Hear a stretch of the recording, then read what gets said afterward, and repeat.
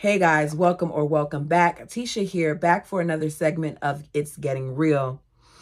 January 13th, 2010 at 4:30 p.m., a Rockdale County Sheriff deputy was driving his normal route when he was flagged down by 16-year-old Tasmaya and Jasmaya Whitehead. They ran over to his car, panicking and unable to breathe. They were in obvious distress. The girls reported their mother, Jarmika Yvonne Whitehead, 34, was murdered. Jarmika Yvonne Whitehead, was better known to her loved ones as Nikki, was born on April 18th, 1975, to her mother, who at the time was 21 years old, and her name was Linda Whitehead. Now, it's significant to mention that her mother was serving a sentence for drug possession and robbery, so she was actually born in prison. Not that that's an excuse for anything that happens, but it just goes to show you the history a little bit of the family. As a result, after her birth, her grandmother, Della Frazier, some call her Della Horton, at the age of 41, got custody and raised her in Georgia. Goes to show you how young they all were, because at 41, you're getting custody of your grandchild. According to Della, raising Nikki wasn't easy. She was described as rambunctious, beautiful, extremely smart, and free-spirited. But once she got into high school, things began to change. I'm sure that Nikki probably had some issues as well, considering that her mother was incarcerated and she was being raised by her grandmother. And people tend to handle things like that in different ways. So maybe Nikki acted out a little bit. So she started hanging out, partying, and experimenting with drugs. And then at the age of 17, she found out that not only was she pregnant, but she was pregnant with twins. I personally would be mortified. So on November 27th, 1993, she gave birth to Tasmaya and Jasmaya Whitehead. They went by Taz and Jazz, and that's what I'm going to call them for the duration of this video, so I do not butcher their names. So shortly after they were born, her relationship ended with the father of the kids, and he did what some men do, and he left. Some women do it as well. Let me make that clear. It's not just men, but in this instance, it was a man. So I'm sure that created issues for the girls later on as well, but I will not allow that to be an excuse as to why certain things transpired. So despite him leaving, the girls still thrived in the beginning. Just like Nikki, they lived with Della. Now, Nikki was there too, but their dynamic wasn't so much as a mother and daughter dynamic. It was more like siblings because, you know, of the age difference. They loved living with their great-grandmother, and they were thriving. It was said that Nikki wanted more for her kids. So she was present, but her grandmother tended to take on a lot of the responsibility, which is not always good. I'm a firm believer that if these kids are grown enough to have relations as teens, then once certain things happen, like a baby, then you need to allow them to parent. Now, I was not a teenager when I had my child, but I was young. I was in my lower 20s. And one of the things that I took it upon myself to do was to make sure that I established very early on that I was going to parent him. It wasn't anybody else's responsibility, not mine, not my man's. I was going to parent him. Now, let me not say not my man's, because it was his responsibility to do it. But whether he did it or not, I was going to make sure that I was there for my child. So Nikki was young when she had them. She wasn't ready to be a full-time mom. So she continued to party and worked, but she did take care of her girls. Eventually working in cosmetology, she worked at Decatur's Simply Unique salon in Georgia. Della and Nikki made sure that the girls stayed busy so they wouldn't get into trouble the way that Nikki and her mom previously did. So they were in dance class, and they were in Girl Scouts, and they were enrolled in various activities that would keep them busy. They made straight A's. As a result, they were honor roll students. And for the most part, in the younger years, they stayed out of trouble. So in the year of 2000, 25-year-old Nikki met 55-year-old truck driver Robert Head. I personally think that it's a big age gap, but they had their situation and they made it work. Despite him being a truck driver, despite the distance, they fell in love and continued to date. So Nikki would be at his home most of the time while their girls stayed with her, you know, sometimes, but more so with their great grandmother. At some point, she suggested that the girls live with them in Conyers, Georgia. Now, of course, at 12 and 13, because that's around the time this happened, you do not want to be uprooted and move away from all that you've known. Even though it was only a 30-minute move, that would mean that some things would change and now stay with your mother and her boyfriend. We can't act like we don't understand why there may be some issues here. This entire time, Nikki has been in and out, and now she wants to parent them on a permanent basis. So, of course, there would be some resentment there. I know I personally have been in the position where I live with my auntie and my uncle, and I was told that I had to move back with my mom. And I knew that for me, I had some resentment there because they were willing to allow me to stay with them. But my mom was out of jail and she wanted me back. And I didn't want to be back. I wanted to stay where I was because I was thriving and I had my friends and I had a freedom that I hadn't known before because I was just able to be. I didn't have to worry about what was going on with her. I could just enjoy being a kid. So there is resentment that builds up, but at no point should that have turned into what it turned into. The girls like being able to be with their great-grandmother because, of course, while they're at their great-grandmother's house, they have a certain level of freedom. She didn't really have much control over them. So the girls were smoking and the girls' grades were dropping and they were dating older boys. Initially raised by their great-grandmother, Della had some things to say in regards to Nikki. She said that Nikki was a sporadic and random presence in the children's lives. So in 2007, when the twins were 13 and Nikki was granted custody, she was confused. Nikki stood her ground and made sure that the twins moved in with her. So she thought that this would be, you know, a great beginning for them and that things would get better for them. But instead it got worse because they didn't want to be with her. They felt like their mom did the very things that they were doing now and that she's complaining about. So they should be able to do it too. So they basically went from sweet girls to little terrors, okay? So one night when the girls were supposed to be sleeping, Nikki did what parents do. She walked in, you know, go check on her kids, and she realized that Jazz had snuck out. So Nikki ends up calling 911, finds out later that Jazz spent the night over her boyfriend's house. Let me point out to you that at one point when I think it was Taz was 16, her boyfriend was 19. So they've been doing this for a long time. So here it is, her 13-year-old at the time has snuck out and spent the night at her boyfriend's house. Now, there's no way at 13, at any time really, that I could ever fathom doing that. Being 13, sneaking out to be at a boy's house was the last thing that was on my mind. So Nikki decided like, okay, you want to sneak out? I'm going to punish you. And her way of doing that was taking the phone as punishment. And of course, the girls acted out even more. So there was lots of arguments and fights. It was noted that on June 2008, Nikki was attacked by her daughters. You heard me right. She was attacked. The police officer, which happens to be a woman, comes over, questions the girls, and she says that in questioning them, Nikki seemed upset, but the girls seemed extremely calm. And as she was talking to them about it, something about it just didn't feel right to her.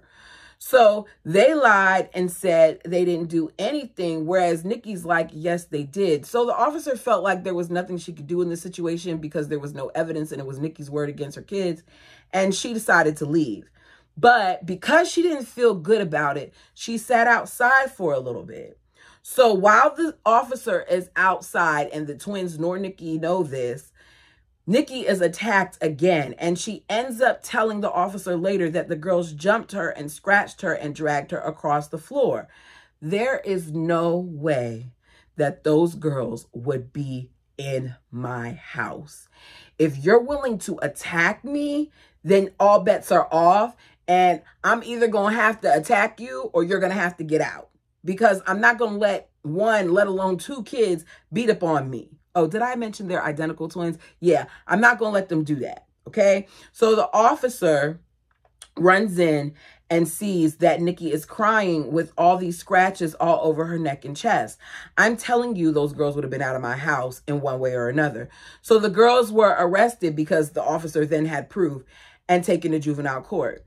Now, the smart thing would be to make these girls serve some time, put their little butts in some form of anger management, get a psychological done, see what the underlying issues are. But that's not what the judge did. Instead, what the judge did was the judge decided to do something that he or she, because I can't remember what it was, felt would be beneficial.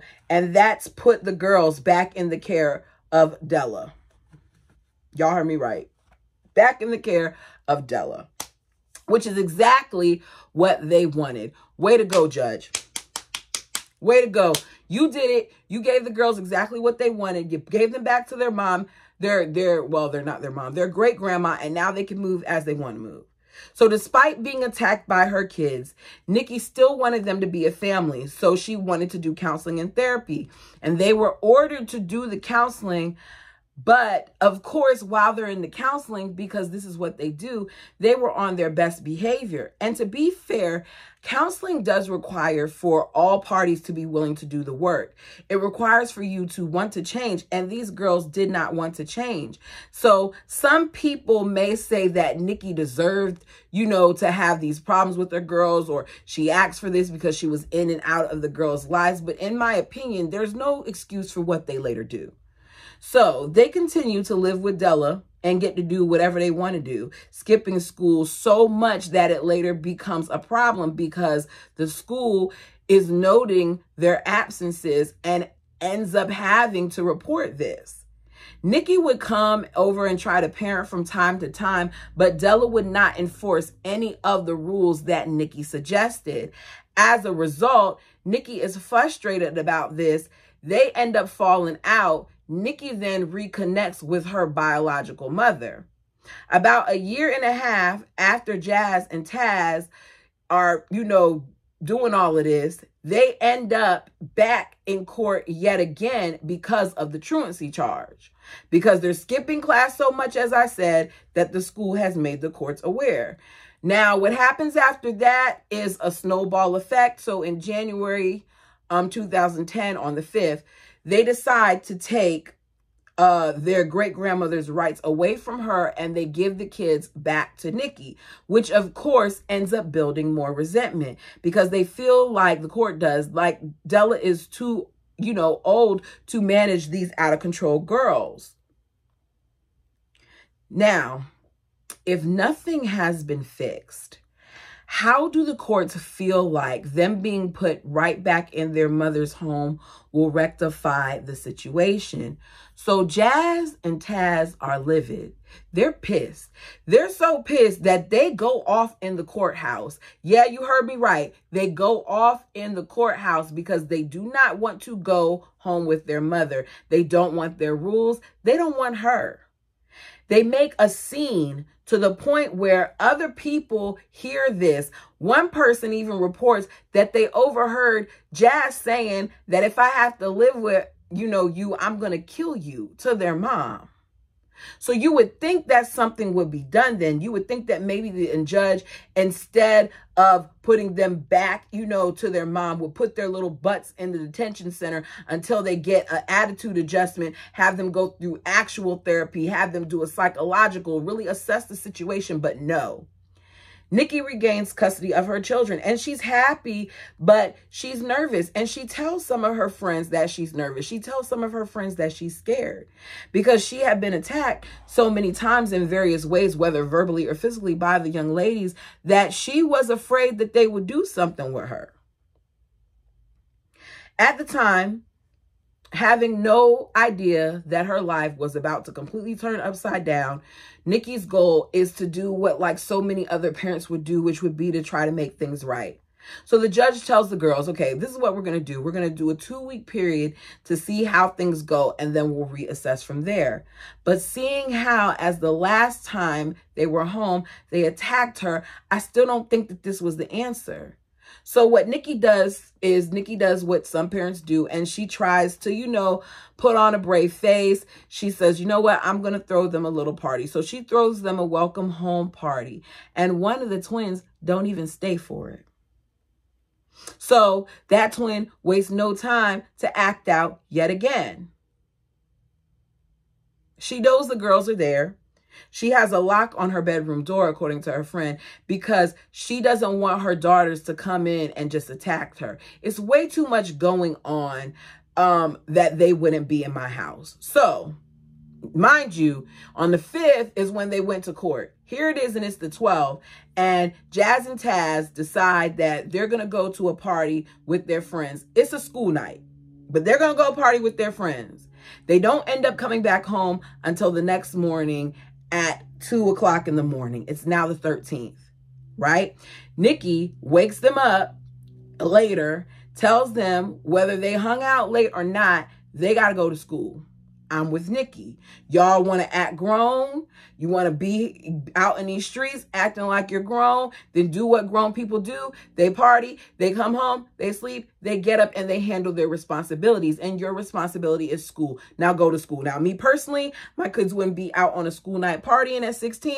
They probably wouldn't be out partying at all. I just got to be honest, because I'm that parent who, even the other day, I took my son, who's 17, to his friend's birthday pool party, and I'm the mom that wants to know, like, okay, what? His father's an officer. Oh, okay. You know, oh yeah, they live here. All right. Yeah. I need to know who your parents are. I'm that person. I need to, because these things matter, right? So anyways, they get into an argument again because she's waking them up to go to school and they don't want to go. So let me pick up where I started. So on January 13th, 2010, the twins waved down a cop car passing by their home, claiming they had walked into a crime scene. I understand that they walked into this because some point, and I need y'all to realize this, some point of that day they were at school, which means Nikki was successful in waking them up and sending them off to school. But was she really? So the twins came home from school and they discovered Nikki was dead. Now, officers say that it was one officer said that it was the bloodiest scene that I think I've ever been to. That came from Lieutenant Chris Moon with the Conyers Police Department. They walk in the house, immediately see pools of blood on the carpet, along with drag marks on the carpet, from the carpet leading all the way to the master bedroom. They note that there's blood spatter that covers the walls, ceilings, and furniture. So understand that whoever did this attack was vicious. Things were on the floor. Blood was all over the place. And their mother was in a bathtub, deceased. Now, let me be clear. The report says that Nikki suffered over 80 stab wounds. She was stabbed over 80 times, I'll say. And her spinal cord, as a result, was almost severed. So this was a brutal attack. Now, if you like me and you like crime shows, then a lot of us know that they say with things like this that it tends to be personal. So they always tend to look closer than further out when it's this brutal. So according to the officers, as soon as you open the door, you could smell both blood as well as bleach, which means at some point somebody attempted to clean up something. But given what they see, what was clean? Police initially believed the girls' claims that they discovered their mother dead in their home. On the recordings done at the police station, you hear them saying, "Here, come sit over here. Here, sweetheart, you can come sit over here," because the girls have just lost their mother. They believe that these children were distraught because of what they walked into. The twins then described those scenes to police. So Taz said, "I heard my sister scream and all I saw was blood all over the floor. I looked and there was blood in front of the door, like a line of blood, like someone had dragged her in there, like it's on TV." The girls are putting on an act. I mean, you see them crying, you see them embracing, you see them saying they want their grandma. The cops thought that, you know, it was a possibility that it could be their father, but they saw real quickly, okay, he doesn't live here. He's in Canada.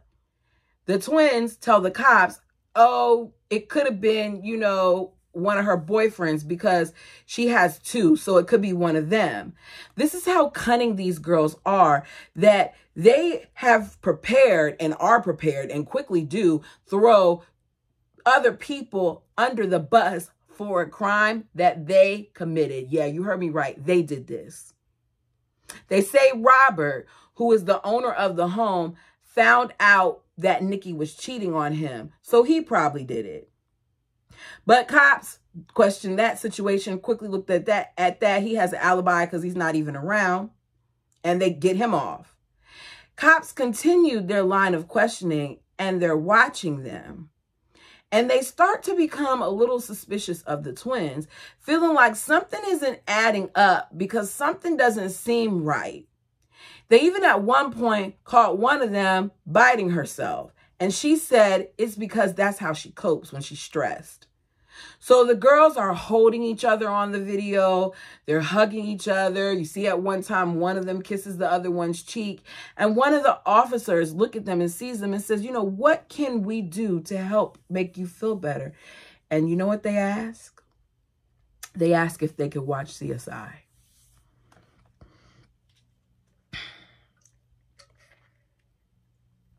That would be the last thing I would want to see after walking into a crime scene where my mother was very viciously murdered. Let me tell y'all something. It was the hardest thing for me when one of my friends was murdered, right? To the point where I've always loved crime TV. Like loved it. To the point where it's a bad habit. I even go to sleep to it playing in the background. The thought of watching anything crime related after he was murdered, the way he was the last thing that I wanted to do. So to hear these young ladies who just walked in on this crime scene that was horrible, like it's a lot of blood, you guys, to say, oh, if we watch CSI, we'll feel better. Of course, that's going to make the officers feel like, what in the world? One of the detectives said that when he heard it, that he felt the hairs on his arms stand up. Because this was his first time realizing, like, okay, something isn't right here. So they notice then how the girls speak ill of their mom and how they're crying, but they don't see tears. Then they notice that both girls are wearing gloves, and they ask them to take them off. And that's when they see scratches on one of their hands. And that twin quickly says, she did it, pointing to her sister. There's a set of officers questioning them at the station, of course. And then you have the set of officers and the forensic team that are at the home. So at the home, they notice some troubling things. They notice that even though there is blood all over the place, that the sinks are completely clean. They notice that in the girls' closet, there are sneakers. One of the girls' closet, there are sneakers in the back of the closet that have had blood on them. In Taz's bedroom, there are brown boots with blood that are all over them that they find in a shoebox. Not only that, but they find a napkin that was stuffed in the toe of the shoe. They pull that out, and in that napkin, they find a clump of hair wrapped up within the napkin. So now they're looking like, okay, these girls are definitely lying. Something happened here. They tell them to retrace their steps for the day. They tell the officers, we missed the bus, so we had to walk. In 2010, there are cameras. They're more visible. So you can see, you know, them sometimes at gas stations and wherever else. Now, there weren't as many ring lights. I don't even know if ring lights were around then. So they might have been, you know, okay or whatever. But the point is, there was surveillance, right? So they say they left the house, surveillance. So they said they left the house at 7:30. They walked to school. But the surveillance camera from the gas station shows that them not walking, but them getting in a car to catch a ride to school. And I'm like, okay, that's a dumb lie.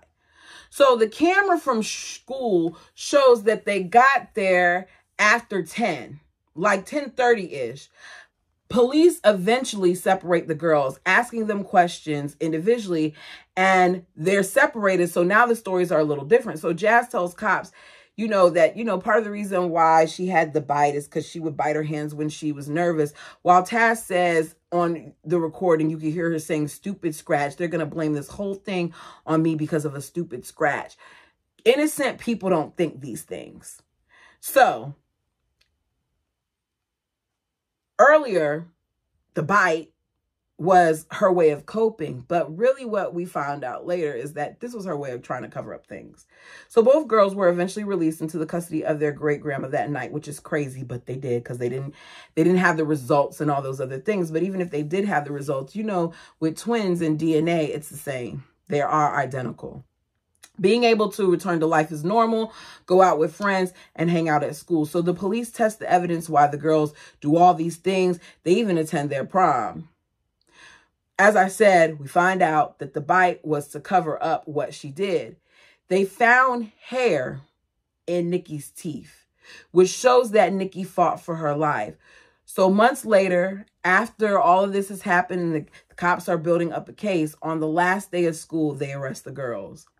On the day of their arrest, Conyers police have the recording going while the girls are in there by themselves, and they're talking about things. And one of the things that's mentioned is the bite marks. And then you hear the day that you find a murder weapon with my fingerprints on it or something, that's when you could get me. Like, please do that. Please do that. Please find a murder weapon, because it will be different for real.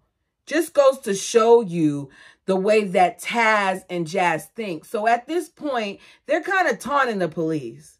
The twins later admitted to the crime in a horribly chilling confession. And as they're doing so, they have absolutely no remorse. So this is their version of things. Some of it may not be true because they lied about other stuff. So we're just going to go with the version that we heard on the tape. So they told officers that the incident began with a fight with their mother after they woke up late for school. She told them they can't do what they want and they need to live by her rules. The girls claimed that Nikki threatened them with the pot that had been on the stove. They were all mad and they were just yelling back and forth. And at some point, Nikki grabbed the pot. Taz took it from her because more than likely, she didn't just grab a pot to grab a pot. They were probably threatening her, acting like they were going to fight her. She's already been attacked by them on more than one occasion. So she probably grabbed that pot as a way to protect herself. So Taz takes the pot. So then Nikki grabs a knife and tells them to back up. That alone, to me, should have stopped things. But those girls wanted her. They wanted to get at her. They were so mad. They didn't want to be with her. They were still upset about what happened at court.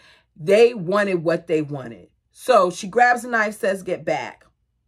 But some kind of way, the knife didn't stay in her hand, according to Taz. Her mom is winning the battle, so she says, with the knife. I don't understand how the mom is winning the battle with the knife if the knife didn't stay in her hand. Which shows she, at some point, probably they took the pot and knocked the knife out of her hand or something like that. She says, so because she's winning the battle with the knife, I hit her with the pot. Then at some point, Nikki bit her in the chest. So I'm trying to punch her. And then Jazz says, I guess that's when Taz stabbed her. She stabbed her.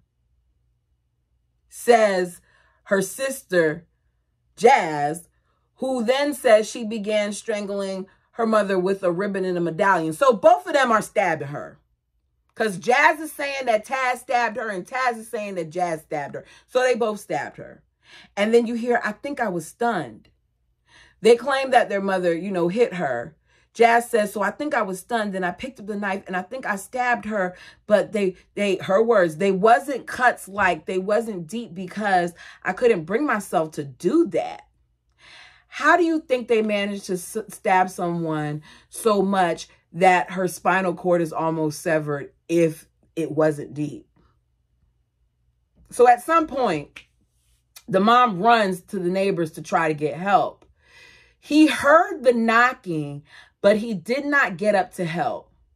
We got to do better as neighbors, y'all. We have to.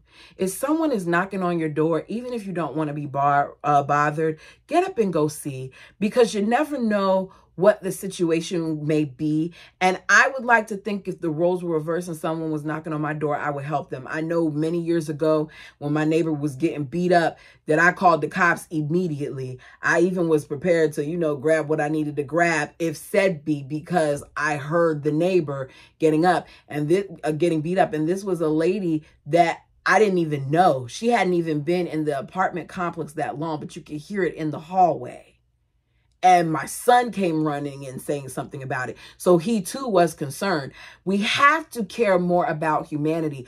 Love and compassion goes a really, really long way. And one of the things that bothers me about this situation is if they were doing all of this, if they were yelling, and if the scene was as bad as it was, then that means someone had to hear something. Because the neighbor admits to hearing the knocking and doing nothing. They even saw the footprints on the ground from where she was standing when she was knocking.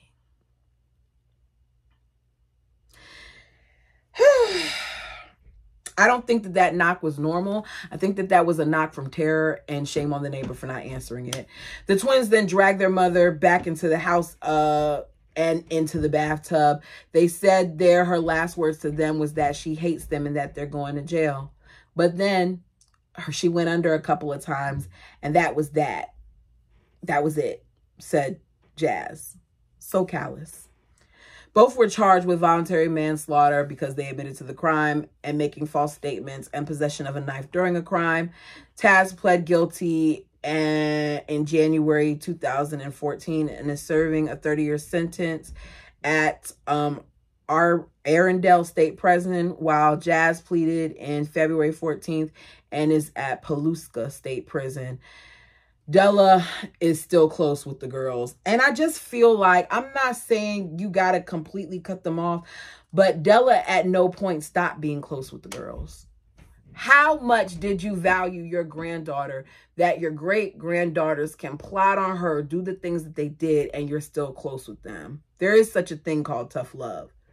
She's even on film speaking highly of Jazz when she's at her high school graduation in jail, getting her high school diploma.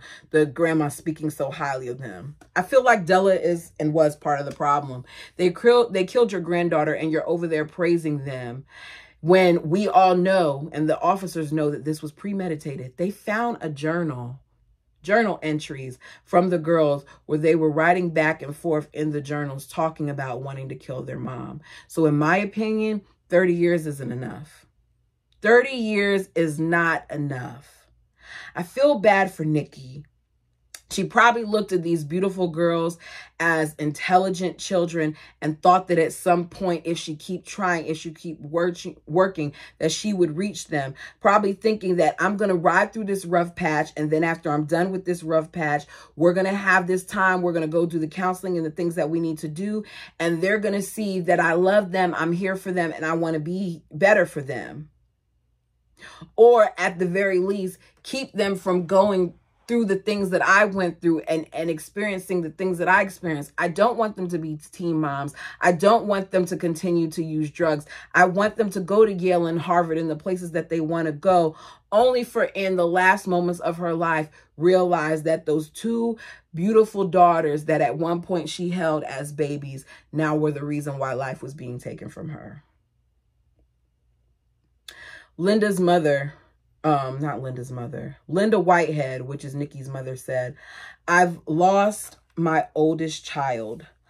I've lost my first set of grandkids. I always saw them at Harvard or Yale. Never would I have imagined ever that they would be sitting in a jail cell," which is the irony of it all, because at one point their grandmother was sitting in a jail cell. This story is crazy to me because in the various variations of it, one thing remains the same, and it's that these girls killed their mother. And even in killing their mother, they had opportunities where they could stop doing what they were doing, but they didn't. The scene alone shows that Nikki was fighting for her life, and she was getting attacked left and right by both of those girls. I can't imagine how I would feel as a mom having my precious child do that to me. And here it's not one, but it's the both of them. What a slap in the face that is. I'm not saying that what Nikki did was perfect. Nikki made mistakes, but Nikki was trying. Nikki was trying to save her girls and prevent them from going through what she went through. And unfortunately, at a lot of different turns, she was failed. And I just feel like we got to see things for what they are. If you look at a lot of these people who commit these crimes, if you see them even on some of their mugshots, a lot of them don't look like people who would commit crimes. We have to understand that there really are people who are just severely damaged. And I feel like these twins, wherever they go after they get out, because 30 years isn't long, I feel like people need to know where they are, because if they did this to their mom, what would they do to you? Thank you all so much for watching. Until next time.